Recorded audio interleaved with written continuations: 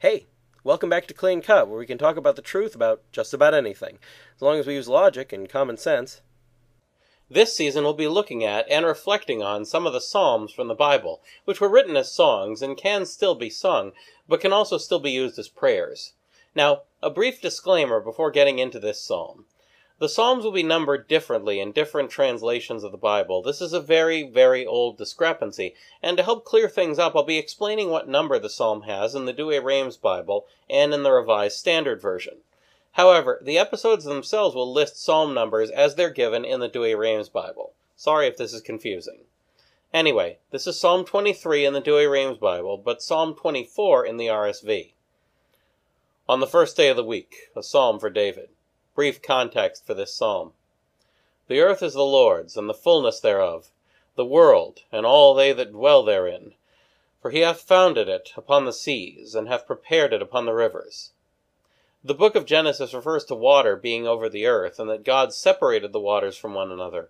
But in many books of the Bible, water is used to refer to chaos and inhospitable conditions as well.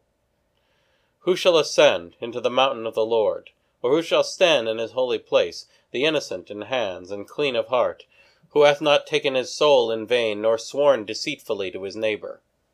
Evildoers can't expect to arrive in the kingdom of God. He shall receive a blessing from the Lord, and mercy from God his Savior. However, people who avoid sin will be given special blessings.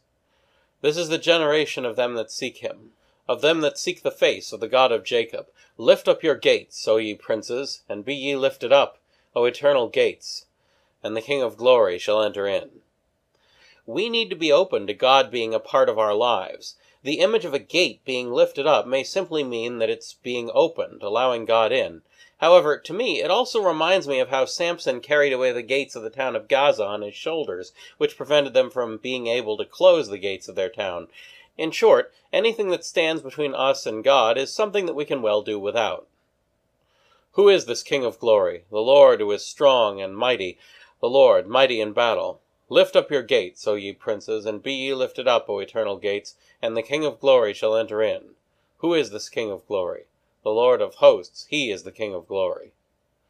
The image of a king entering through the gates raised for him by a prince after a battle is a reference to an old custom where a victorious king, returning from a campaign, would have the gates raised to let him in.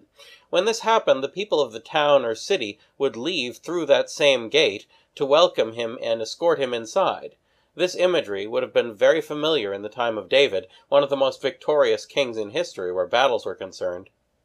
This is another psalm of pure praise and worship, putting a lot of focus on reinforcing the kingship and authority of God, and to a lesser extent, how he seeks to share his victories with us, by coming to live with us after the battle. That's all for now, so keep asking questions, and thanks for watching.